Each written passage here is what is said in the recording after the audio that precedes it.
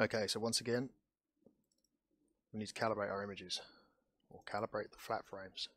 Now, in this set, obviously I'm using a CCD, so I have flats for every channel.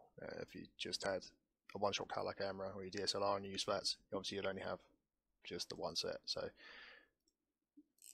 select them all,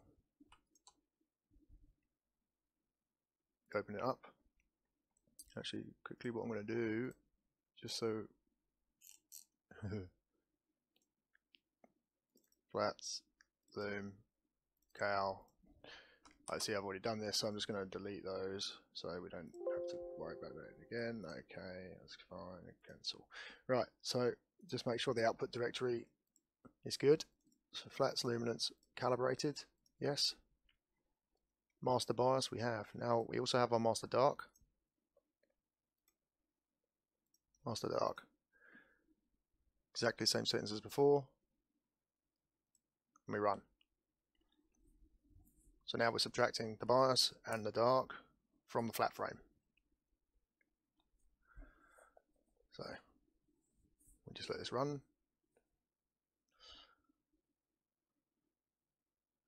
If you see that sort of pinky purpley text that keeps coming up, it says warning, no correlation between the master dark and the flat calibration or something along those lines, is because they actually contain very little dark anyway. Some of them do, some of them don't. It's don't know why.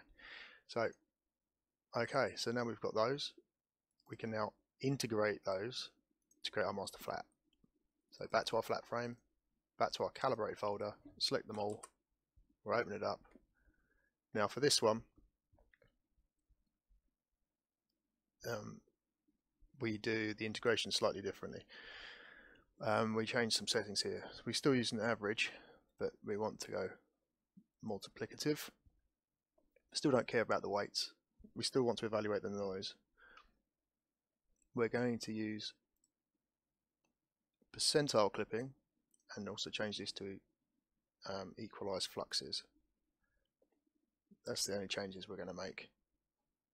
And we're going to run it again. So we're going to reapply. And this is the stack. That's 25 frames. So again, I think I'll probably just pause or fast forward this bit of the video, and then we'll be back.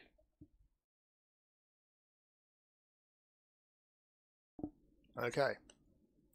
Rejection high, rejection low, and our master luminance flat. Or this would be your master flat if you're using the one shot. So we can minimize integration. Let's just take a look at it. There we have it. A nice free from bias, free from dark, flat frame with the vignetting and the lovely dust. One day I may get around to cleaning it, but thanks to flat frames, I don't really need to. So we're going to change that identifier. Master. Actually, we'll just call this mlum flat. And then file will save mlum flat. Okay. So that's now saved and done. So now we have our 3 calibration master frames. Our flats, our master dark, and our super bias. Now the next step is to calibrate our light frames. So we're going to remove the bias, remove the dark, remove the flat from the light frame. Okay,